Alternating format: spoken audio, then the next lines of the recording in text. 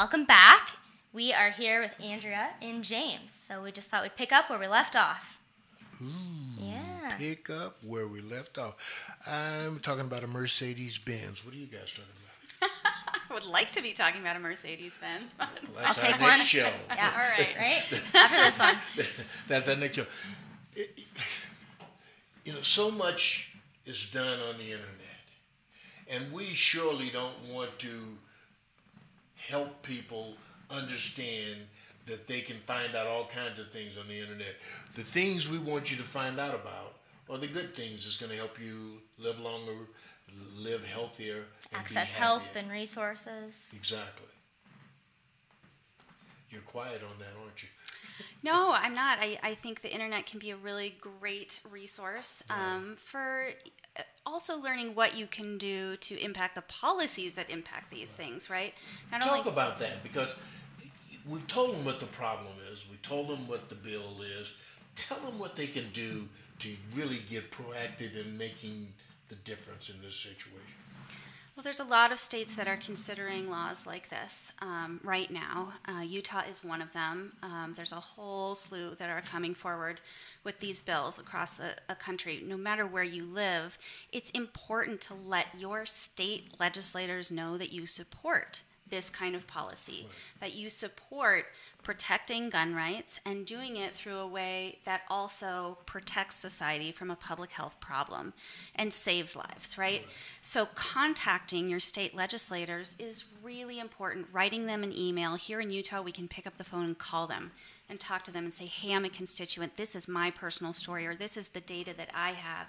I really hope that you'll support this. And in Utah, we have a state legislative session coming up in January, right around the corner, and people need to know right now, the legislators need to know right now today that their constituents support this. So that's the number one thing.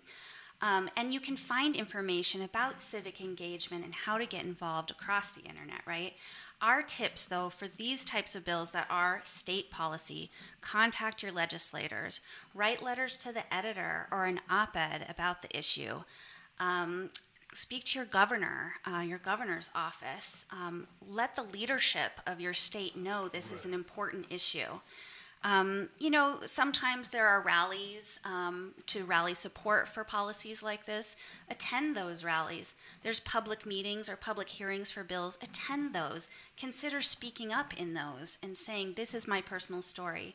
A lot of the stories we hear are just tragic.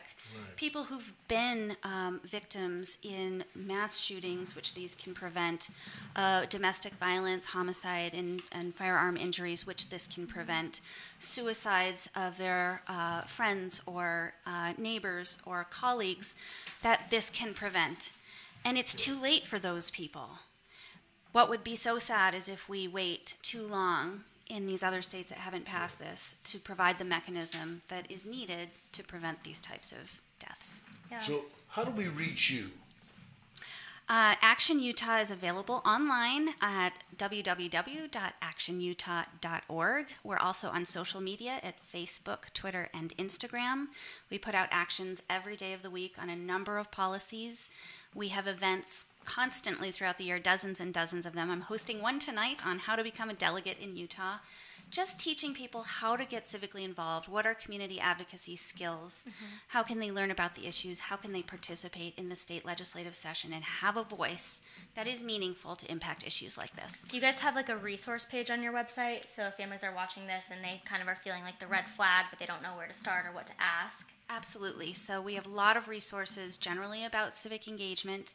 And if you do a search, you'll find information about red flag laws and how to contact your state legislators through our actions. How many, you're an advocacy supporter. Get in there and do something.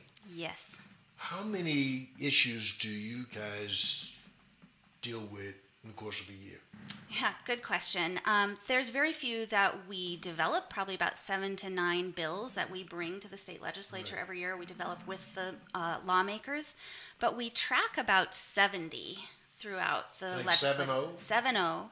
And they're across a huge range of issues. We have a mandate internally where we work on the issues that data shows Utahns care about the most, and we take the majority stance on those issues. So that can be across public health, environmental stewardship, families and communities, government, a wide range of issues.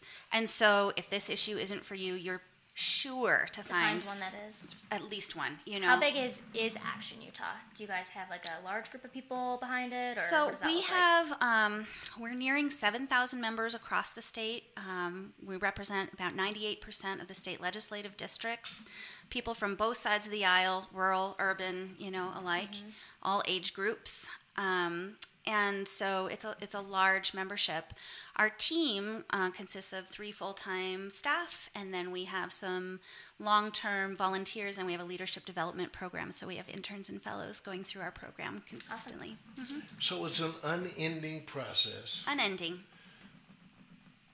It's got to be frustrating that the deals keep coming up. It's a good thing that you're there, but it's got to be frustrating that it's a revolving door of issues that need to be dealt with, that there's no formula that has attracted the citizenry that they can say, I'm jumping on that bandwagon, I'm going to change that. That you're continually saying, get involved, get involved, get involved, and we can make a difference. I came from a background of that had nothing to do with policy or advocacy. Right. I didn't study politics. I didn't run a nonprofit before this. You made movies. I made movies. I was in the film industry. I'm a pretty ordinary person who just, was a full-time working mom. Go there, well, I just did something, and I came from the perspective of someone who didn't know what to do, right? So many people can make a difference, and people ask me all the time if it's depressing to constantly read the news and all the issues that are happening, and it is a never-ending cycle of issues. What advocacy does is try to solve public problems, right? And that will never stop. But I am incredibly optimistic because I see every day people who are making quite a difference. And sometimes it's one person who changes a vote. Sometimes it's 3 people who change the conversation about an entire issue.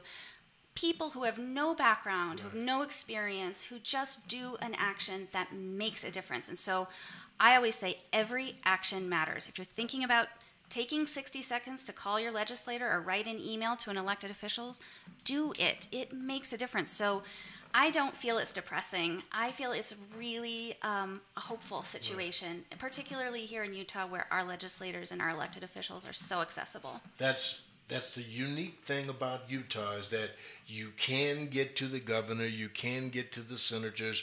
It's sort of like an open door where there's really no door.